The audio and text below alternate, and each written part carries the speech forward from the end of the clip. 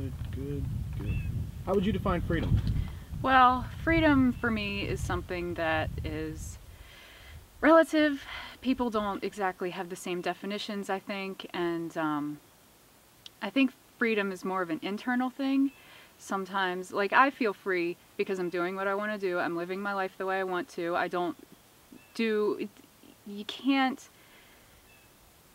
do horrible things to people. Like, you know, sometimes anarchists and libertarians get kind of a false light shed on them as being violent, but I think that freedom is something that someone feels within themselves when they expand their horizons and see the world as how it's truly meant to be seen through their eyes and their mentality.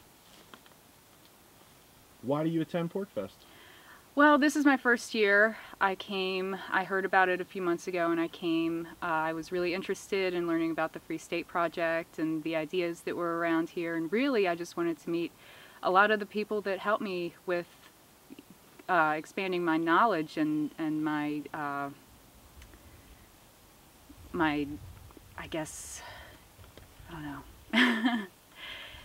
It's amazing to meet all these people and get to see where they're coming from and make new friends and get some new perspectives on things. How far did you travel? Where'd you come from? We came from Maryland, so it's about a 11-hour drive.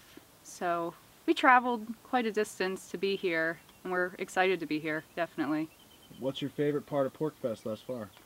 My favorite part has definitely been socializing, meeting with like-minded people, because you can't get this in Maryland, or I assume anywhere else. I mean, meeting people is just incredible, and talking to people and learning about them and learning their stories and just gaining knowledge from them. It's really interesting and fascinating. Why should folks at home consider coming to PorcFest 2016? Well, this is a really great movement that's happening here, I think. It's just about being you and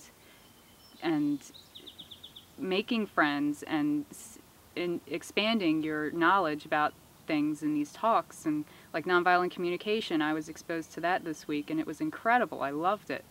And just being here in these beautiful mountains, and you can't beat it. It's wonderful. All right, that's it. All right. See how easy it was?